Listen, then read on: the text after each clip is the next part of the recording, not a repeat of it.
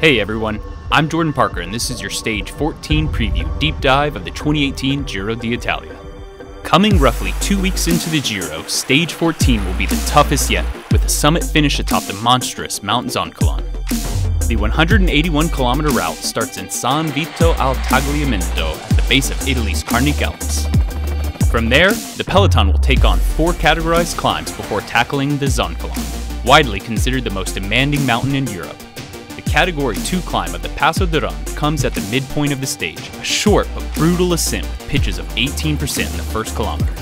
The ascent of the Duran may provide a launch pad for racers hoping to surprise the favorites before the Zoncolon. Once on the steep, tree-lined slopes of the Zoncolon, the entire peloton will go into survival mode.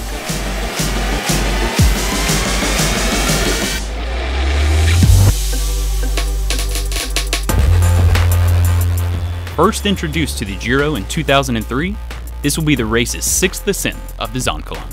The mountain averages a leg-numbing 12% gradient over 10 kilometers in length, with the middle of the ascent, from kilometers 2 to 6, averaging more than 15%. In the final kilometer, the racers will push through a series of tunnels before tackling the final switchbacks to the finish line. The barren summit of the Zoncolon creates a natural amphitheater and will draw some of the Giro's biggest crowds. Every climber will dream of winning atop the monstrous peak.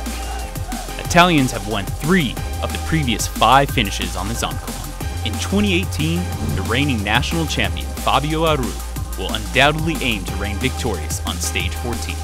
Chris Froome has never shied away from attacking similarly daunting climbs, such as Mount Ventoux in France and the Angliru in Spain. Colombian climbers like Miguel Angel Lopez and Jarlinson Pintano won't be afraid of taking on the Pink Dragon, as the Zoncolon is known in Italy. Stay tuned to FloBikes as the 2018 Giro d'Italia continues.